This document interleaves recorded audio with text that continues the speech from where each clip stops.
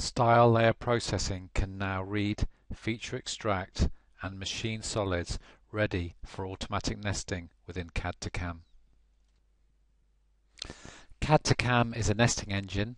Style layer processing automatic machines parts prior to nesting within cad-cam. So what I'm going to do now is go into cad-cam, and first of all we're going to have a quick look at style layer processing. It's going to ask me to clear the drawing on the screen, which is fine. What I have here is something called layer mapping setups, and if I come into here, if I go to edit, this is very much like auto styles.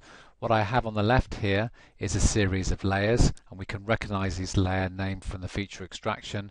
And what I have on the right here, I have my auto styles. So I can drag different auto styles onto my different layers. If I double click on here, I can do things similar to what I do in auto styles, like set my tool directions, but I'm not going to set anything in here because I'm actually going to use the tool directions that have been generated from feature extraction.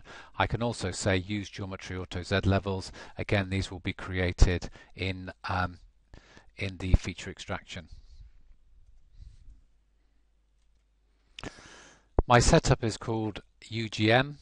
I'm going to give this a job name, and I'm going to go to my part files. What I want to do is import my files, so I'm going to say add. These are the files that I saved away previously, my individual solid model parts. And if I go back now, I can have a look at my job data. As I said, I've got a job name in here, and now what I can do is process. So I'm just going to press next. What we can see going on in the background is the solid models being read in, feature extracted, and machined. First of all, I need some solid model parts that I'm going to process within style layer processing. So what I have on the screen within Alphacam is a solid model assembly of a cabinet. And I can see on the left here in the layers pane of the project manager the different parts. What I'm going to do is use the command in the file menu, which is save solid bodies to files. I'm not going to align this, and I'm going to say all. So what it's going to do is just save away each of these individual solids as individual files to a separate file. All I need to do now is put a material thickness, which I'm going to put 18mm in here, and if I say next, here we've got information about reports, and also we've got other things in here. Potentially we can set up multi-drilling, etc.